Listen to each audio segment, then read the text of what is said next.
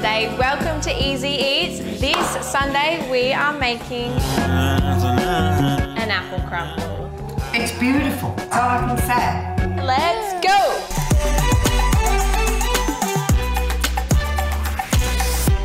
Bon appetit.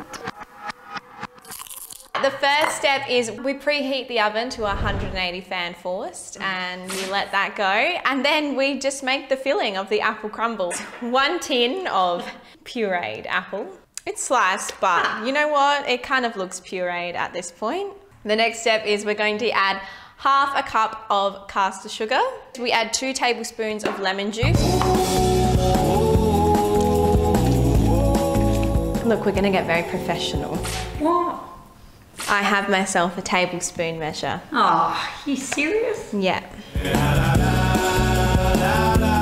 We're just gonna mix that all through. We're gonna put the final ingredient, which is a ½ teaspoon of ground cinnamon. Oh, we've got a bit of can in there. Look, I struggled to open that can of apples. If anybody wants to donate us a can opener, that would be fantastic. Right, now we are going to make the most important part, the crumble. We have 1½ cups of flour, just plain flour. Then we've got 1 cup of rolled oats. oh my God.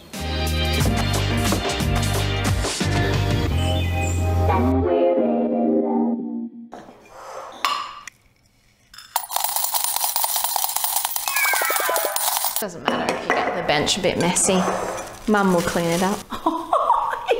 3/4 cup of sugar. And then we add our final ingredient, which is 225 grams of butter. Bloop. Alex, get messy. Come on, you could do it, you could do it, you could do it, you could do it.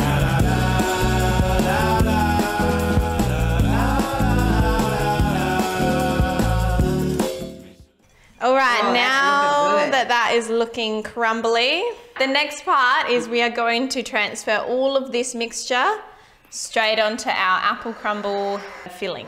And we're good to go into the oven from 40 to 45 minutes. So we'll come back when it's ready and golden brown. It was in the oven for about 43 minutes. We're gonna serve it with our favorite Jalista vanilla bean ice cream. Yum! So we're gonna scoop in there.